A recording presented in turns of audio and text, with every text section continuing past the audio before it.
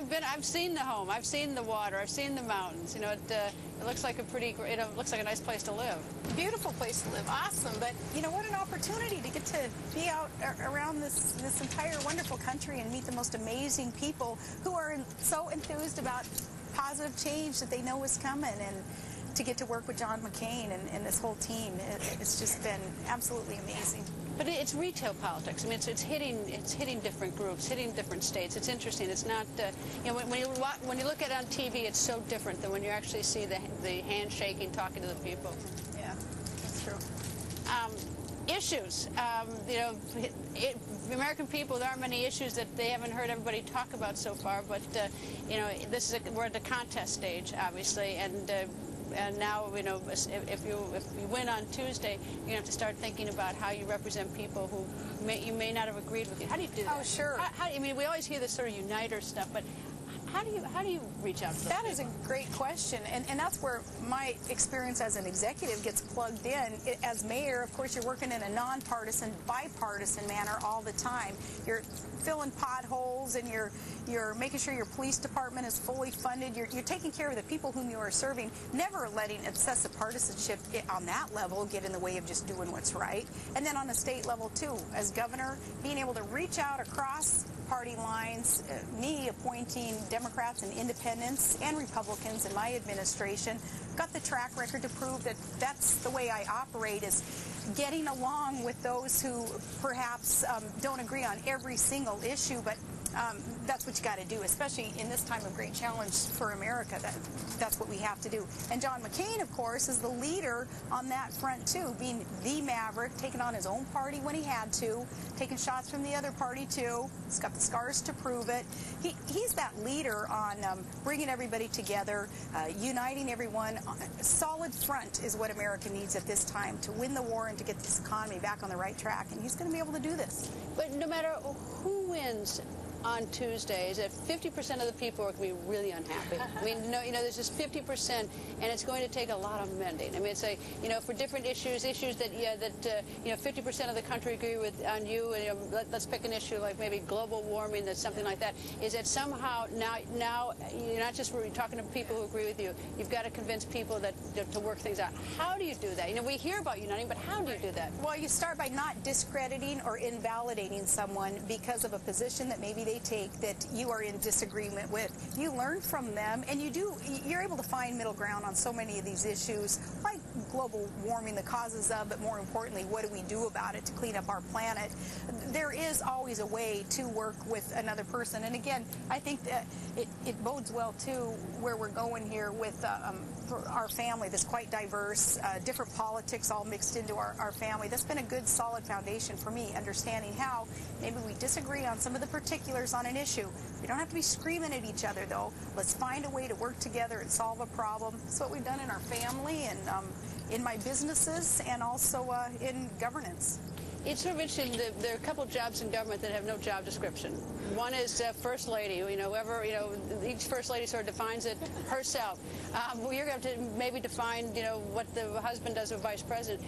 But the Vice President also doesn't have sort of defined. We've seen Vice President Gore, he sort of made it more active, and Vice President Cheney he's assumed certain roles there. What's your idea of what do you sort of envision the job as? Well, they've got to be exclusively, of course, concentrating on the administrative side of governance, and there again, that's where my executive experience will be put to good use. But John McCain and I have spoken a lot about the missions that we'll be on together and about where he would like to see me lead, and energy independence is first and foremost what I will be able to help in a supportive role, be able to help him get this nation firmly on that path towards energy independence. And it's paramount that we do this, otherwise we're going to be continually reliant on foreign sources of energy, circulating hundreds of billions of dollars a year into foreign countries instead of right here creating jobs here with domestic domestic solutions for drilling and mining safely, and alternative sources of energy being tapped into right here. So energy independence will be something that I lead on, and that, of course, is coming from my experience as an oil and gas regulator and governor of the large, huge energy-producing state of Alaska. I'll be able to do that. But also our mission that he wants me to help lead on also with the transformation of government that is so necessary right now. Reforming it, putting it back on the side of the people so that Americans will never believe that they have to be working for government, that government is to be working for the American people. So working on that. And then helping the families who have children with special needs. Another mission that I'll be on. Look forward to working on that too. Something horrible happened, and he ended up being president. I mean, not through the usual procedure, but the unusual.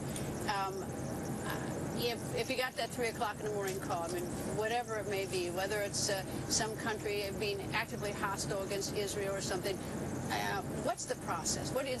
How would you go about? What's the first thing you do when you get that 3 o'clock phone call?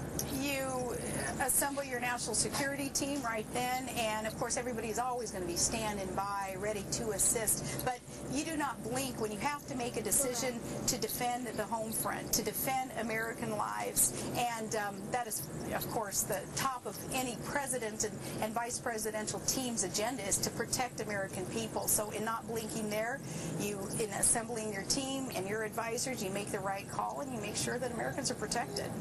When you talk to Senator McCain, is it mostly about strategy, or are you talking big picture right now?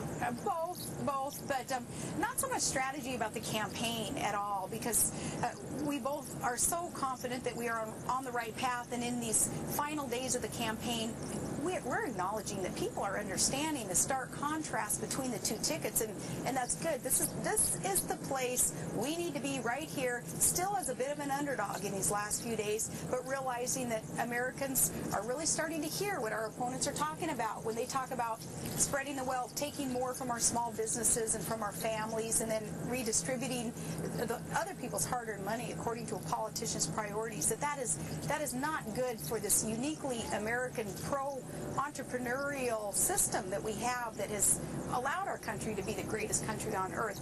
We realize that more and more Americans are starting to see the light there and understand the contrast.